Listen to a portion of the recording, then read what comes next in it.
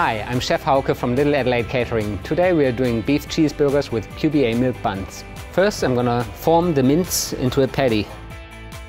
I'm going to spray them a little bit so they don't stick on the grill.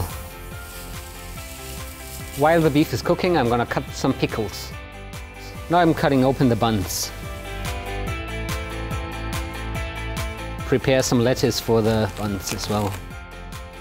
Okay, one last turn and then I'm gonna put the cheese on as well.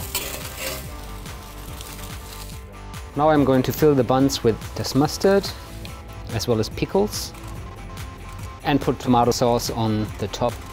Now we're going to transfer the ready burger onto the bun. And that burger is ready to go.